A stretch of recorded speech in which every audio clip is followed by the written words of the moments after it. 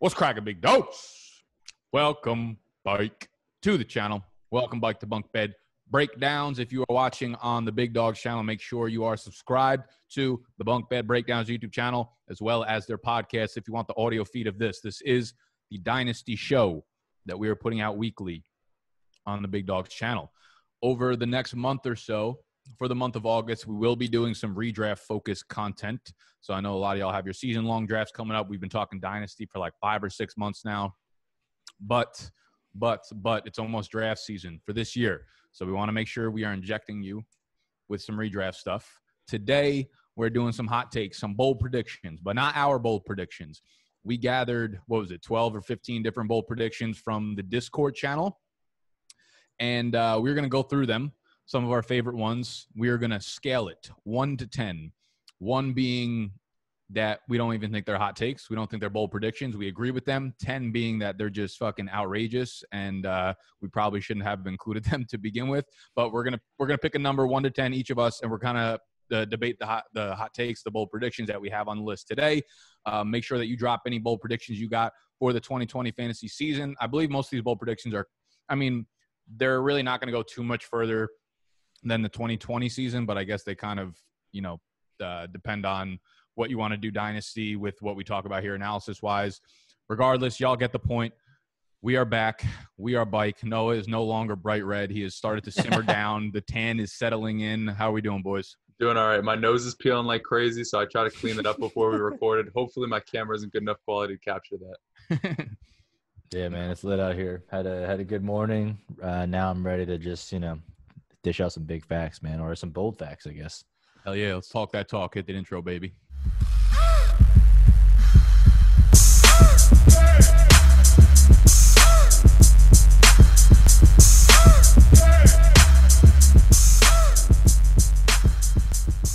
All right. First up from user Daniel. I don't know if this is Danny boy, but if it is, shout out to him. It can't be because it's not Cowboys related. Yeah, that's true. No way. Josh Allen is seen as the next Trubisky and is drafted outside of the top 20 dynasty QBs in 2021. To me, this is a fact. It's not even a bold prediction. What about you guys? I'm going to give this a rating of 6.5. I think that while Josh Allen, a lot of the traits and the characteristics are there to add up for him being the next Trubisky, just in terms of throwing accuracy, the situations that them two are in were in like polar opposites. Because Trubisky, he brought less to the table than whatever they put around him, but what they put around him was also the table was foodless. So when you look at Josh Allen, they've been building around him for a while now. They have an underrated offensive line. They got Stephon Diggs. They have John Brown. They've got a lot of young weapons that I think they're building around. So when I look at fantasy quarterbacks, I think most of them are going to be as good as the surrounding talent around them. I think it gives them enough floor when you have weapons around you because you start to game plan around those weapons rather than putting the team on the quarterback's bike side and letting him run with it. But when you have the weapons like Stephon Diggs, you can write up a lot of plays. You can have the ground heavy game. So I don't see anyone failing as spectacularly as Trubisky did. I think it's probably too bold. I don't think he'll finish outside of the top 20 quarterbacks or be drafted outside. He might take a step back if he's really wildly inaccurate this year, then people will continue to project that into the future and project his downfall to come a lot quicker than we expected. But I think he'll be fine running wise. I think he'll still be drafted maybe inside like the top 12 or 15 as opposed to like top 7 or 8 this year. But I don't think the fall off will be that high. Yeah, I'm right there with Nick, and a lot of people are comparing him to like a Blake Bortles type. The main difference I would say is it took Blake Bortles like 3 to 4 years to make it to the playoffs, and that was in 2017 when he was carried by that like historically great defense. Josh Allen does have a good defense, but it only took him 2 years to go into the playoffs. I believe they were like 10-6, and now, as Nick said, like you see them completely building around him, bringing in Stephon Diggs, upgrading that offensive line, and he was drafted like 7th overall, and he was not expected to be a day one starter. He was more of a project, and the fact that from year 1 to year 2, he's taken as big of a leap as he has, although he hasn't been like fantastic accuracy-wise. Like his touchdown percentage is up, his interception percentage is down, his completion is up. And just having weapons around him, I think like even adding a Zach Moss, somebody who can like maybe add a little longevity, taking away those goal line carries from him inside the 5-yard line where we saw like a Patrick Mahomes get hurt last year. I think that he has enough longevity in this league to be taken well within the top 20 dynasty quarterbacks because like even a guy like Jameis Winston this past season, like we knew he didn't have the longest leash, right? Because he's a dumbass quarterback, even though he's good for fantasy. And because of that alone, he was picked well within the top 20 dynasty quarterbacks heading into 2019. He obviously lost his job. So I still think people will have enough faith in Josh Allen to pick him, like as Nick said, top 12, top 15 quarterback, even if he does have a down season with Stephon Diggs in his first year in Buffalo. So I'd rate this around a 7 or 8, because I wouldn't rate it a 10 because I could kind of see it happening with a Mitchell Trubisky type. But I also think the Bears are just kind of pissed that they passed up on Deshaun Watson and Patrick Mahomes. Now they see this idiot like being an absolute buffoon out there every week. So I think that kind of plays into it as well. Yeah, I'm going to give this a 3 or a 4 because I think it's actually more likely to happen than not. I think the Blake Bortles comparison is actually a pretty good one. Given their situation, I think both kind of rode their defense to where they are. And, you know, if we look at the stats, I mean, Blake Bortles is actually a better passer than Josh Allen was, which is crazy to see and crazy to say, but that's just a fact. And I think like going forward, like, is he going to be Trubisky? Is it going to take 1 more year? Is it going to take 2 more years? That's why I think the top 20, like outside of the top 20, if it does happen, it probably won't be next offseason. It'll be the I could see that, but also just looking at the list of the people in the top, let me call it top 15. These are the people that I feel like could easily kind of leap him.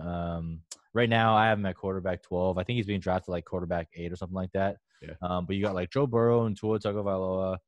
You got Baker Mayfield, Daniel Jones. If Daniel Jones takes that next step, if Jared Goff kind of bounces back, you know, you got Matthew Stafford, Ryan Tannehill, Kirk Cousins, who I think are just criminally underrated every single year. So that's about 16 quarterbacks I could kind of see going ahead of him. Right. And then you have someone like the dark horse guys down below, but also you have like Trevor Lawrence, Justin Fields coming in next class. You got Trey Lance. That's like 3 quarterbacks right there. So like there isn't really that much margin of error. It sounds crazy. Like when we say like outside top 20, it makes him sound like he's like super trash, but I think I think what the delta might be here is like, yeah, you have the new young quarterbacks coming in, but we also have a bunch of guys on the cusp, right? Like you have the Rodgerses, the Matt Ryans, who are like one bad year away from like floating into that quarterback 21 to 25 range, and that's where I get dicey, you know. Yeah, I'm not even counting them. So okay. I'm only counting like the young guys like Jared Goff. I just know they're going inside the top 20 right now. Yeah. So like, I mean, Rodgers, the only people drafted Rodgers inside the top 12 are boomers. So we don't even talk about that. Hey, don't call Richie a boomer. And then, yeah, like I said, you got some dark horse guys down below. But yeah, I'm saying like I could easily see him like float into that like 15 to 18 range. And then like if he like kind of underperforms this year, if the rushing kind of comes down, I could see him getting bumped out, but like you said, it's kind of fluid in that range, so it's tough to say. So I'm giving him I'm giving this like a 3 or 4 rating.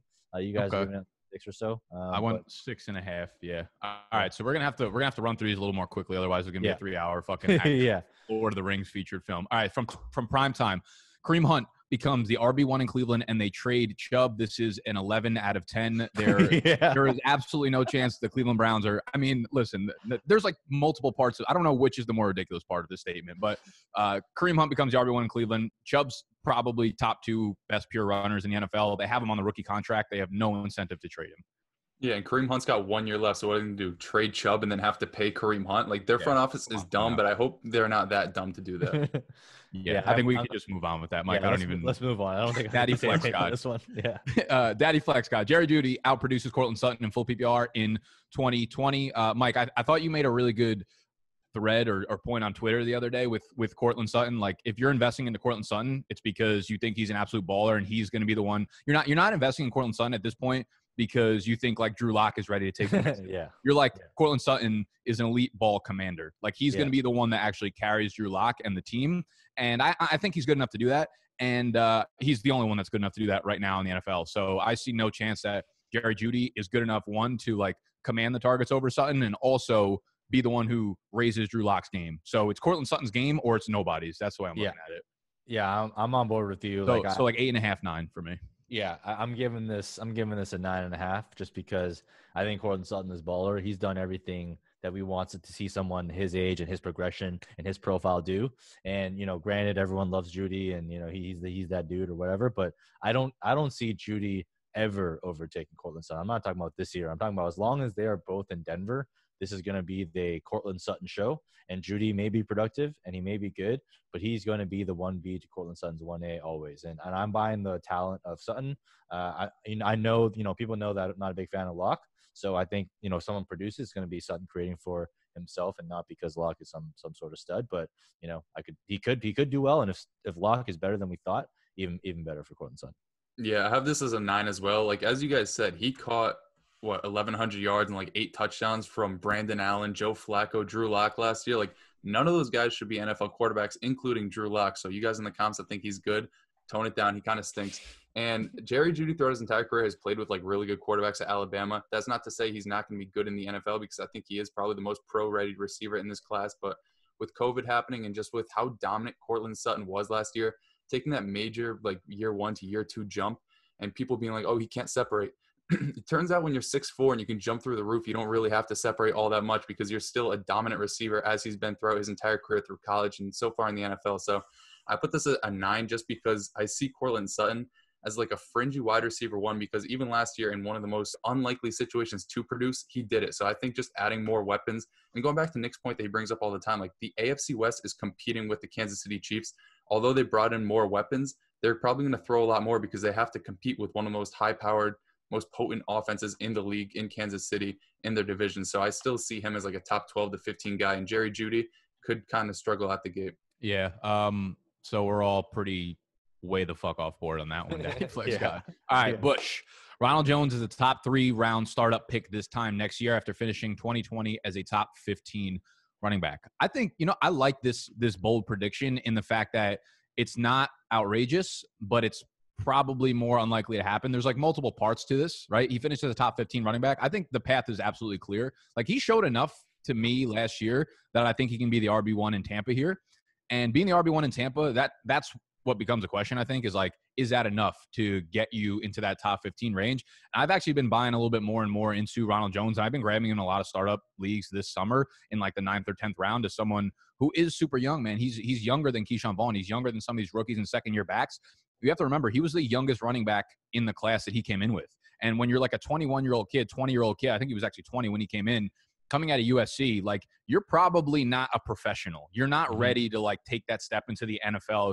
You're partying in Southern California for fucking 2-3 years, whatever you were doing. Then you step into the NFL and they expect you to be on point with your training, on point with everything. Like, that wasn't the case for Rojo. The fact, if he was 25 at this point, I would say this is, I have no faith in him dynasty wise, but the fact that he's had a couple years to understand what it takes to make it in the NFL, and he's still young, and he's still younger than a lot of these running backs, makes me hopeful. I think he showed enough last year that because this offseason is going to be so shortened, Keyshawn Vaughn won't be able to get enough momentum to take over Ronald Jones in the summer, and probably not for the first half of the season. If Ronald Jones goes out there with the starting job, which I assume he will have in the beginning, it's his job to lose, is the way I look at it. I think he was good enough in the passing game where we didn't think he was that good last year. Like, 31 receptions, not a lot, but for 310 yards, like, that's good. 10 yards per reception, man. That shows some pretty good explosion through the air. So I'm buying into Ronald Jones. I think top 15 is absolutely realistic. Top 3 round startup pick next year. I mean, it won't be me, but I could see it happening if he comes off a strong year. Yeah, I think the top 15 this year is around like a 5 or 6. I don't think that's too bold at all. As far as the top 3 startup round pick next year, I'd put that around like a 7 or 8, because even if Keyshawn Vaughn doesn't do too well this year, I think there will be enough hype like in next offseason where people looking up his stats in college and saying he's a better pass catcher than Ronald Jones, he's a better pass blocker, he's a better goal line back. I think that alone will move him outside like the top 15 to 18 running backs, which is kind of what you have to be a top 3 round startup pick. But I'm not as big of a fan as Ronald Jones as Nick is, but I could totally see if he goes out and he puts up like 1,000 to 1,200 yards next season. There's gonna be a ton of hype about him, because coming out of college, he was that guy who was seen as like a breakaway runner, like a Jamal Charles type, even though he can't catch passes anywhere near as good as Jamal Charles. And just being part of that Bucs offense in a division that just gives up points week in and week out, like 40 burgers, 50 burgers every single week, I could definitely see him rising up draft boards in 2021. Yeah, I'm going to give this a 7 out of 10 because my number would have been 5.5, by the way. Yeah, I like the prediction a little bit, but I will say I'm like struggling with the last part, like is like him becoming a 3rd round starter pick, because again, I'm always thinking about like what that next class coming in is like, right? You got Etienne, you got Harris, Najee Harris, you got like Kenneth Gainswell, you got Chubb, and all these guys that are also going to be kind of riding that hype wave in terms of value. So I could see him producing RB15 numbers this year, but I don't know if I could see him getting an RB15 like top 3 round valuation. So that's where I'm struggling. Yeah, so we're kind of in between there. Not too hot, not too bold, but definitely not against this. So that was a good one, Bush. Nicholas, Antonio Gibson will be the RB1 for the Washington football team. Fucking too much swag with that name, man. I want to. Did you guys see the jerseys that they're doing? Is it just they're so nice. dope. They're like the best jerseys, and I love the Chargers jerseys. But I think does it say football team on it or just Washington? I just saw the helmets and the colors. I don't know if it says football team. Yeah, it didn't say anything. They're just clean, like just clean jerseys. If they said football team, I'd get a Terry. And be the next Kamara. So Antonio Gibson will be the RB1 for the Washington football team and be the next Kamara. I mean, someone else start with this. Yeah, the next Kamara, I'm going to put that as a 1 because I think he's better than Alvin Kamara right now. As far as the RB1 for the Washington football team, man, that's like an 8 or a 9. Not because I don't think he's good enough, but I'm not sure that he's going to get anywhere near the workload. Like, do they still have J.D. McKissick and like Peyton Barber and all those guys there? Like, they have so many running backs. They lost Chris Thompson, but I don't think it really matters. The only way I see him becoming the RB1 there is for everybody in front of him to get hurt, which is certainly realistic for Washington if that's going to happen. But I do believe in the talent. Mike and I loved him going into the draft, and the fact that he landed at Washington kind of left a bad taste in our mouth, but we kind of tried to spin zone it into a good thing. But I think overall it's an 8 or a 9. I just think he's more of like, they'll view him as more of a gadget player than a true running back in the league. And for him to become Alvin Kamara, he needs like an offensive mind like Sean Payton for that to happen. And I'm not so sure Ron Rivera can be mentioned in the same sentence as him. Yeah. I think that next Kamara part, I'm gonna punt that as like 11 out of 10 because I think that's a bit too wild. But let me just talk about the RB1 on the Washington football team. I mean, I could see a path to him getting there, but as long as Geis is healthy, he'll probably lead the team in rushing yards. So I guess it depends on if he's talking about scoring, like maybe Gibson gets there with the passing work just because there isn't that many weapons there. But Kamara got to being Kamara, who first of all, who's a freaking unicorn. So I don't try and compare anyone to Alvin Kamara ever. But he also had like Sean Payton, like you said. But in addition to that, he has Drew Brees. He had the top offensive line in the NFL. It's just a lot of different factors that go into that, like for running back production. So as much as we love Gibson the talent, the situation is nowhere near on the same level as Alvin Kamara. But with regards to the other running backs, I think they're gonna get some of them gonna get cut, like Peyton Barber, and like I'm almost certain that like they're about to start doing their Chicago Bears tight end fucking. Yeah, they're gonna start cutting these, trimming the fat real quick. Yeah, that's they keep like 80 players now though with COVID. They might just keep all of them.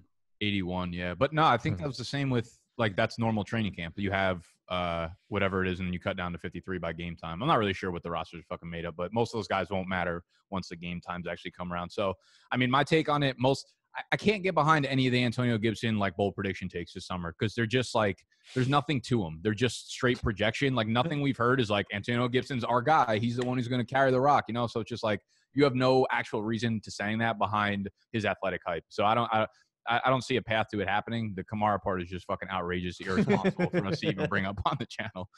So Dally Boy, 12. Henry Ruggs pulls a full cheetah and accounts for 900 plus yards and 12 all-purpose touchdowns.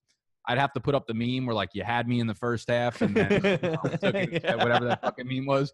I'm on board. Like, dude, I'm really getting higher on Henry Ruggs with the 900 plus yards. I think that's a bold mark, but I don't think it's unreachable. I think the 12 all-purpose touchdowns is out of control. Like, there's no reason he's going to get I think he was talking about on your Madden franchise, so I put that at a 1.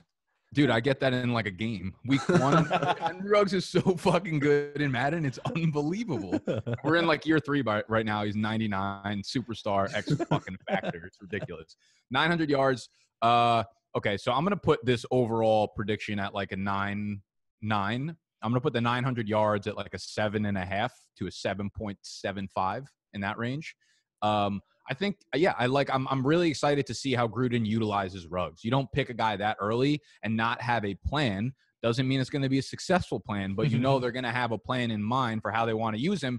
And he's a guy that works really well by the line of scrimmage, so it's not going to be something where he needs so much time and prep to understand how to fucking take one step and then turn and get the ball and then run with it. I think that's what they're going to be using for Henry Ruggs. I don't think it's going to be it's not a player that needs to be really technically sound is the way I look at Henry Ruggs, and that's why I see he has a path to success, in my opinion.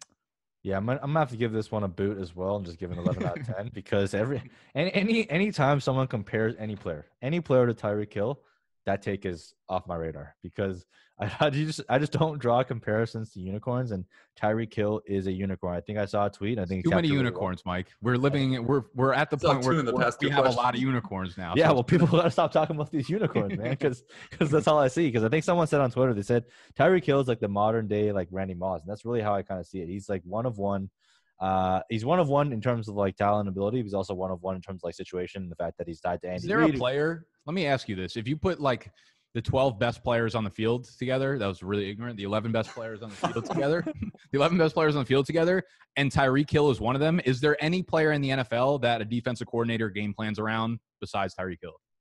No, He is like the game plan for every this guy team, is right? this guy breaks your defense. Yeah, he like is the that should be his fucking nickname, the game plan. Because And I don't think it matters anyway. He just breaks for any defense he goes up against. yeah, it doesn't matter. I don't know, it's just a thought that popped in my That's head. why I have this as a too far of a take for me when he draw the comparison to Cheetah. I mean, the 12 all-purpose touchdowns is just absolutely insane on top of 900 yards as well. But yeah, I'm gonna give this 11 out of 10.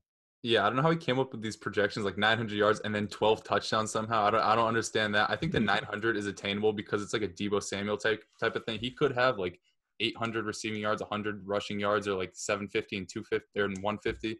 I think that's pretty easily attainable because as we talked about before, the AFC West, you got to be pretty high powered nowadays. And if that just means throwing him like 5 slants a game and him taking 1 to the house every other week, he's going to get to 900 yards pretty easily.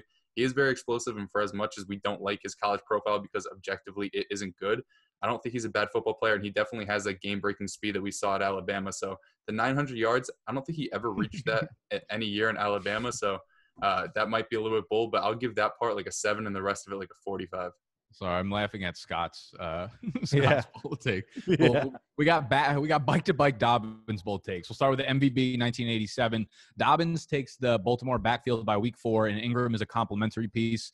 I'll put this at like a 2 because it's not something where you're like J.K. Dobbins finishes as a top 5 running back or anything like that. This is like the trajectory for most talented running backs. It takes a little while, it takes a month or two for the team to get comfortable giving them the rock enough to where they make whoever the veteran is in front of them the complimentary piece. So I would say this isn't a hot take whatsoever. I would almost say this is what I would safely project to happen there. Maybe it's a split, but if Dobbins really balls out, breaks like 1 or 2 long runs in the first month of the season, I don't see how they keep him off the field for Ingram as a complimentary piece. Yeah, I would put it at like a 4 or 5 just because I think by week 4, they're too good of a team to like have to really change too much up. So if Mark Ingram is working and J.K. Dobbins being like a complimentary piece gets them to a 4-0 record by that point, even if he is like really dominant, I don't see them changing up too much. But I could definitely see it because I think at this point in Mark Ingram's career, I think J.K. Dobbins is the far better runner. Yeah, I'm going to give this a 6 just because I think the week 4 is pretty aggressive. It's early, yeah. But I mean, by half season, like, Miles Sanders-esque type of ascension, I could totally see that happening. But it's a bold take. I like it because I have some Dobbins. I have him in the filet league, so I'm happy to hear that. But, yeah, I think just the week 4 is a little bit early for me. All right, Scott also wants to ride the Dobbins train. He said Dobbins will be first-round startup pick 2021. I know he wants to know the answer to this because he just keeps investing in Dobbins and DeAndre Swift everywhere. He said ahead of Nick Chubb, Dalvin Cook, Joe Mixon, Ezekiel Elliott, and then he makes sure to tag at FB God, which is why I was laughing before because he never drops a question or a statement without just throwing someone random at the end of it. So FB God, I mean, he fucking called you out to this. I'd give that like a 15. Answer the fucking man. I'm giving it a 15 because I'm not going to let Scott win this one. I'm not trading for J.K. Dobbins. I don't believe in the talent. The guy low-key stinks, despite what I just said. Guy, if you send me an offer for J.K. Dobbins, I'm just not even going to decline it. It's going to sit there for however long it takes to be declined. Hold on. I'm confused here because I don't know the context behind what Scott's offering you. He's not offering me anything yet. He just wants to watch this episode and see what I'll say. So I'm not going to give him that power. Okay. So will he be a first round? Mike, you go ahead and answer. And I'll read Yeah. Look, I think the first round starter pick 2021 isn't that bold. I think that's probably like a 3 or a 4. I mean, Jonathan Taylor and CH are basically, first round, second round starter picks. So if J.K. Dobbins succeeds to the second half of the season, and we know that, or we get some insight into like where Ingram is going like next year, and he's going to become that workforce, I could easily see him becoming the top, first round starter pick.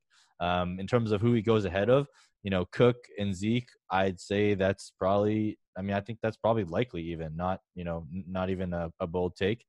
Mixon and Chubb. Again, it's like if Kareem Hunt leaves Cleveland, I don't think you're going to take Dobbins ahead of Nick Chubb.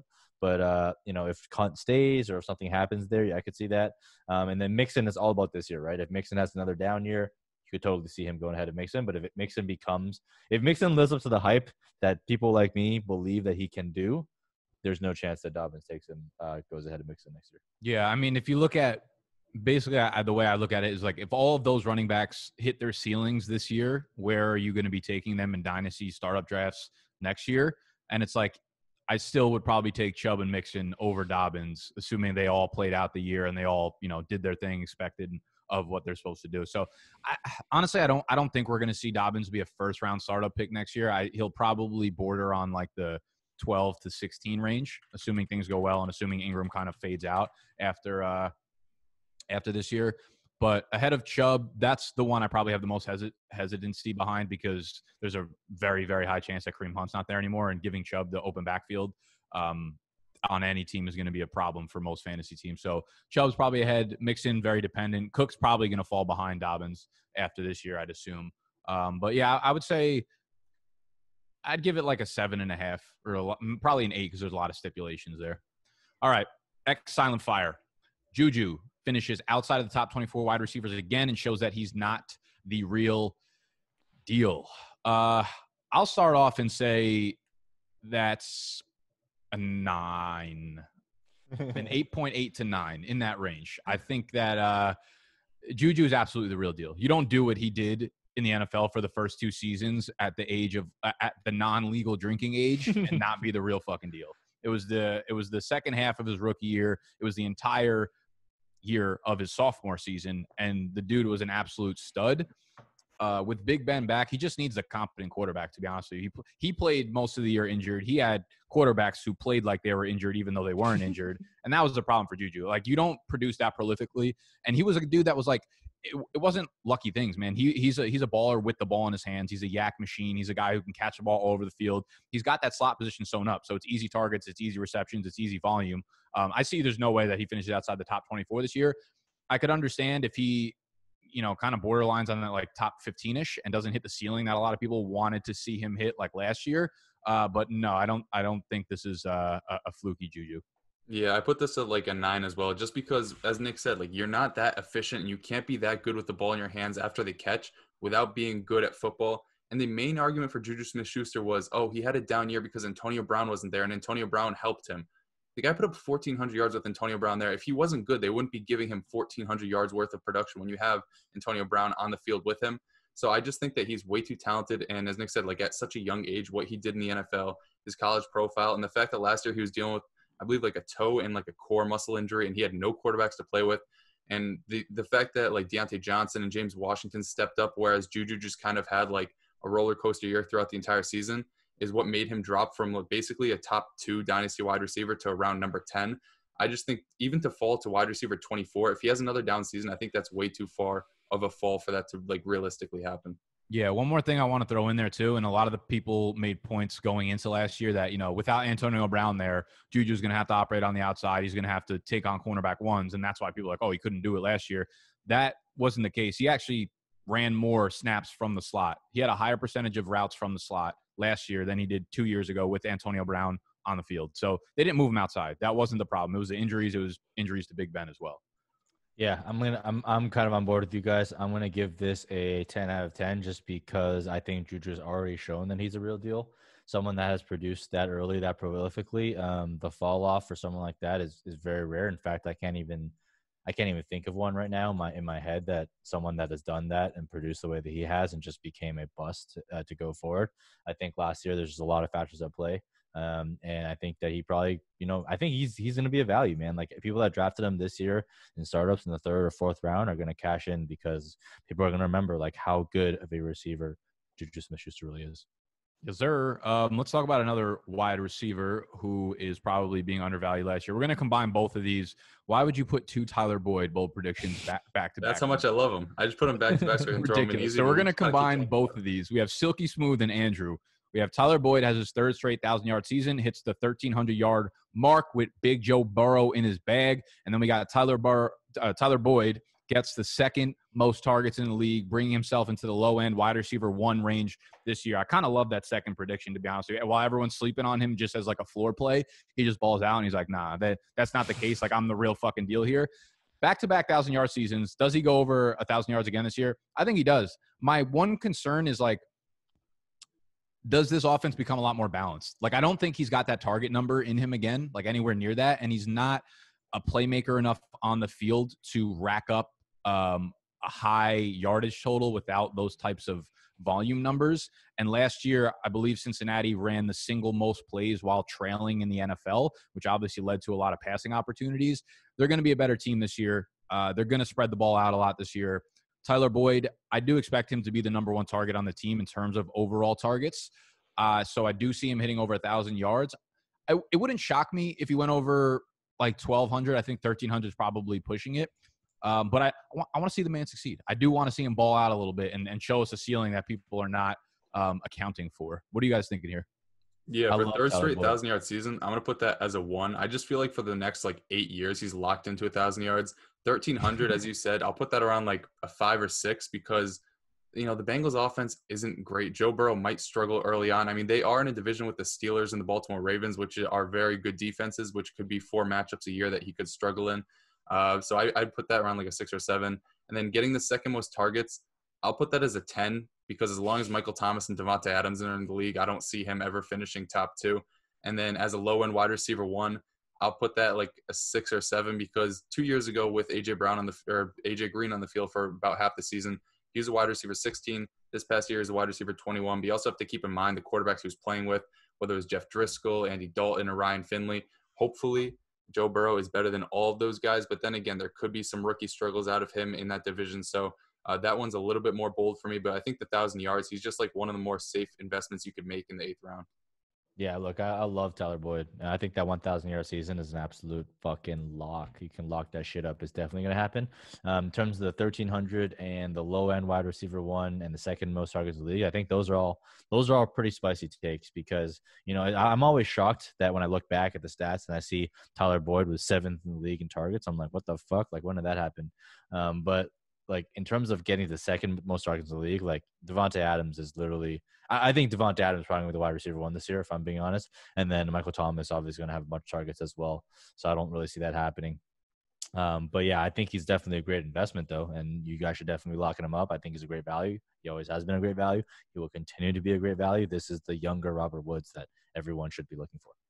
Yeah, let's skip over to the next one. We'll come back to it. And while we're on Cincinnati, let's go with Silky Smooth's second bold prediction. Oh, he went back-to-back. This guy's got to be a Cincinnati fan. He went Tyler Boyd first. He also said Joe Burrow breaks the rookie yards and touchdown record. And I believe the rookie yardage record was set by Andrew Luck, 2012, 4,374 yards. Beast. Baker Mayfield broke the passing record, right, with 28? 27. 27? Yep. Okay, so we have 43.74 and we have 27. That is a hefty stat line for a rookie. Just saying that out loud, I'm gonna have to err on the side of a 9. But then again, this dude just smashed every college record that was put in front of him last year, and he's set up to succeed with an improved offensive line. He's set up to succeed with good weapons around him. I just think that's I could see him flirting with it, but probably more realistically 4,100 yards, maybe 22 or 23 passing touchdowns. Anything above that is you're probably playing with yourself.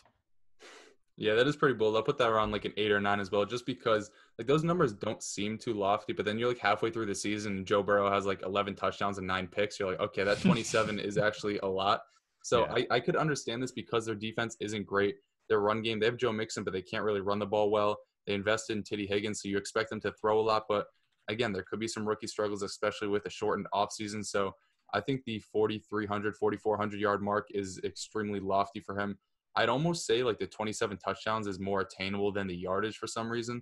I don't know. That's just how my brain works. I don't think their team is good enough to have a quarterback with 27 passing touchdowns. That is true as well. There's only four quarterbacks that did it last, or actually there was 5 or 6, but all of them were good offenses. Yeah, I'm gonna put this at a 7 only because I want to look back at if anyone's if Dalton has ever done this, and Andy Dalton in his third year hit about 4,300 yards, 33 touchdowns, but about 20 interceptions. So assuming there's no stipulation on the interceptions here, I could see a case where Joe Burrow hits 4K yards, total yards, including rushing, plus 27 touchdowns. But I think it's definitely a pretty spicy take. Just because, especially given the shortened season, I think, something that's going to hit, the quarterback probably more than any other position in terms of trying to pick up the playbook and getting those reps in with the receivers. Yes, sir. Another rookie. My favorite rookie, DeAndre Shifty Swifty, baby, from Jiggity Puff. I love that name, Jiggity Puff. DeAndre Swift is the offensive rookie of the year. I'm going to go with the 10, maybe a 15, because it's so hard to win the offensive rookie of the year as a running back. Even in years when you should win it, like last year, you don't win it. So DeAndre Swift is not going to win it. In my bold prediction video last week, I said that DeAndre Swift ends up as the number one fantasy scoring running back this year. And I think that people are buying into like the few games that Kerryon Johnson had over the last few years that he was really good in, but they don't realize – I think like people are forgetting just how tantalizing of a prospect DeAndre Swift really is. Like he can play all three downs. He's got the size. He's got the speed, really good on third downs.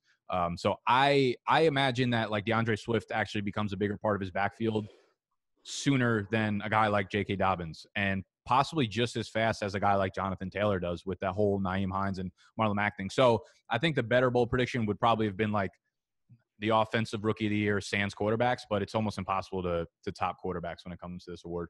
Yeah, I like your bold prediction because you brought up that like DeAndre Swift is the only rookie running back who outclasses the backup in basically every facet of the game, whether it be like Damian Williams and his breakaway runs and Nyheim Hines' pass catching or whatever. DeAndre Swift is just like a souped-up version of Kerryon Johnson. But as far as this bold take goes, I'm going to give it like a 15 as well because I think people are starting to forget that Justin Herbert is a rookie and he's a quarterback, and the chances of him winning the rookie of the year are extremely high. I would have put Justin Herbert take number 1 or a 1 because I completely agree with it, but that's not the world we live in right now. Did you see you see my bold prediction? Yeah, we'll get to it. We'll get to it. Hell yeah. I'm going to have to give this one a 10 out of 10 as well, just because, look, you really need an Alvin Kamara like season. And that was a historic rookie season, both he's the greatest outlier from a running back position for fantasy, for rookie production, that we've seen in a long time. And I just don't see Swift doing that just because, not because I don't think he's talented. If Swift had landed on the Kansas City Chiefs, I would be all on board with this type of take. But the fact of the matter is he landed on the Detroit Lions with Matt Patricia, who still sticks a pencil in his ear, even though he uses a fucking iPad for his play calling. So like that, you just can't couple that with rookie of the year type of projections for me. Yeah, fair enough. All right. Codeine, young Codeine. What's up, player? Drew Lock. I don't think we can read this. Yeah, you read this one. I know it hurts. Drew Lock will finish as the QB4. Wait, read the rest of it. At FP God. So I'm going to pass over to Noah. I want a prediction from you. 1, if you think this is possible. 2, if it is possible, how many ACLs have to be torn ahead of him in order for this to happen? Any take that makes me wish ill upon like 34 other quarterbacks is not a take I want to believe. So Drew Lock, this is like a 15 again for me. This guy stinks. I don't care if you animal. I hope you watch this episode. Drew Lock fucking stinks. I mean, I told somebody in the comments the other day, there's only one AFC West quarterback that can pretend is good, and that's Justin Herbert. So I'm not out here pretending that Drew Lock is anything. Drew Lock, this is a lock. This is a 1. We can go into the negatives. I do it. No, this is ridiculous. So who is he beating out? He's not beating out Mahomes. He's not beating out Lamar Jackson. He's not beating out Kyler Murray, Dak Prescott, Deshaun. This is fucking outrageous. You're trying to piss us off. You're trying to make us yell, and it's working. I'm done. Done. All right, moving on. I'm going to literally need some codeine after this. All right. Get schmucked, 70. Gardner Minshew will ball out, be a top 10 quarterback, and next year will remain the starter as they draft O-line in the first round. He will then be – Jesus Christ. Paragraphs. I got to literally scroll my Excel screen to the right. He will then become a top 10 dynasty quarterback as he becomes a Jags franchise quarterback. Holy shit, I've never said quarterback so many times. All right. Let's break this down into 2 things. So we've talked a lot about Gardner Minshew. We're all really big fans of Gardner Minshew 2020. The question becomes, is he an actual real-life NFL quarterback that the Jaguars franchise can build around, or is he just going to put up good statistical numbers this year? You get what you can squeeze out of him in 2020, and then you kind of, whatever. You had fun with him, and he's done with it. So Minshew will ball out, be a top 10 quarterback. I think that's not too bold. I think that's realistic given the rushing ability he showed last year. So and the passing volume that they're going to get again this year. I think that's maybe like a 3 out of 10. Next year will remain the starter as they start to build around him is where it gets probably a little bit bolder, because the reason he's going to get so much passing volume is because his team is going to be fucking terrible. So that means they're probably going to be in the quarterback lottery. I'd imagine teams are starting to learn that they need a quarterback in order to compete in the NFL. I'm having a lot of trouble, as much as I like Minshew this year, getting on board with him as a long-term option. All right. Yeah, I'm there with you, Nick. As far as the redraft perspective goes, being a top 10 quarterback, I do love his rushing upside. I like the fact that they have no defense anymore and their running game stinks, so they're going to have to throw the ball. I do think that next year, if they are like a top 2 or 3 pick, they're going to invest in either Justin Fields or Trevor Lawrence. So that's basically a lock if they are that bad. And in the division that they're in, with a few competitive teams and with how bad the Jaguars are, that seems to be somewhat realistic. But if we're talking just like pure dynasty value, him going around like quarterback 25, I'm still fine pushing the button on him there, because even if he does lose his job, I think somebody else will pay up for him, because even the Chicago Bears traded to get Nick Foles this offseason. That guy's an absolute fraud. Goat. Yeah, I think I'm gonna put this as a 9, just because I think there is a chance. Like, if he does perform well enough, and the Jags are sitting there at like first overall or second, I guess that I kind of just like contradicting myself, because there's no way he could perform well enough and the Jags still be sitting there at the first and second overall. That's the problem there. It's just like it's a catch-22, and nothing works out well in Gardner's favor. That's the problem. So that's not going to work. But if he does perform well and they aren't in the top 3 picks, I could see a scenario where that plays out and he becomes, like, I'm not going to say a franchise quarterback, but he's going to be given a longer leash to kind of like play out his rookie contract, because having a quarterback at the rookie contract of a 6th-round pick is just a massive advantage from a salary cap perspective. Yeah.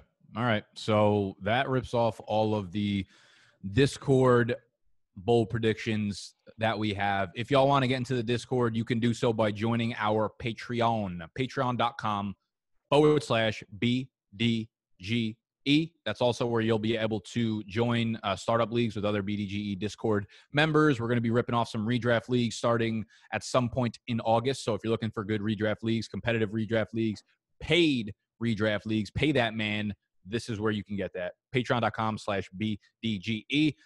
We are going to end this video with some bold predictions from us 3. I'll start off, and mine sticks in the AFC West, and it's about Noah's favorite tight end, Justin Herbert. All right, guys, that's this week's video. I hope you enjoyed. You can finish this, Nick, but I can't stand too much slander of this guy. No, I was just going to say that I forgot to put the ending to it. It's Justin Herbert converts to a tight end and catches 15 of Tyrod's 40 passing touchdowns this year. All right, yeah, that's enough. That's enough. Yeah, so Justin Herbert converts to tight end. I think we all agree that's a 5. No comment. No comment. Hey, the man. I thought it was disrespectful enough for you to not capitalize his last name, and then just to say Tyrod Taylor's going to throw 40 passes this year. Every fucking device I have is auto lowercase. Like, I can't do a capital letter. I spell running back as one word, so I have no room to talk. You're so stupid. I can't believe you thought running back was one word. I've just been living a lie my whole life. That's incredible. All right. Do you guys actually want to do any bold predictions? Yeah, I got one. I got one for you. So, look, my bold prediction, I try to keep it a little bit realistic and things that I think can actually happen. Unlike Nick, but here's I'll give you a couple of mine. One is I think that Cam Akers will have a Miles Sanders-esque workhorse type ascension towards the second half of the season, and he will be the first running back drafted in ADP, Dynasty ADP next year out of this class. That's one. Two, I think Ryan Tannehill will finish as a top 8 fantasy quarterback this year. Love it. I'd actually want to double down on the DeAndre Swift take that we were talking about before. I do think DeAndre Swift's going to go into next year. I don't know if he'll be the top rookie running back. I'd imagine Jonathan Taylor will probably be the first rookie to go off the board. But I would like to say that we're going to start looking at DeAndre Swift. A lot of people are going to start making comparisons from DeAndre Swift to Dalvin Cook and that ascension. And I think that's the way people are going to be looking at Swift next year. I think he's a really good bet to be a first-round rookie pick going into 2021. So I'm gonna double down and say that he does finish this year as the top scoring fantasy rookie running back, and he'll be the highest drafted one going into next year. I have one bold take. Mine is Hayden Hurst gets traded to the Oakland A's to become a pitcher in return for Billy Beane. You think that was gonna make me angry? Like you can't get an Atlanta Falcons. You can't get an Atlanta Falcons fan any more angry. Like we signed Todd motherfucking Gurley, all right? Like, I have no heart or soul remaining inside of me. Oh man. I'm done. All right, that's all, boys. Hope you guys enjoyed the bold takes. We'll be back at you with a lot more videos on the Bunk Bed channel. Make sure you subscribe. Like Nick said, make sure you join the goddamn Discord. If you're still doing drafts, make sure you buy the fucking guide because it's the best damn thing on the market. Just make sure you get all the value, and that is 100% the best value on the market today. We'll be coming out with ADP soon as well, so make sure you guys be on the lookout for that. You know, July's coming to close. We got a bunch of leagues closing, and I'll be crunching some Excel monkey numbers in the background.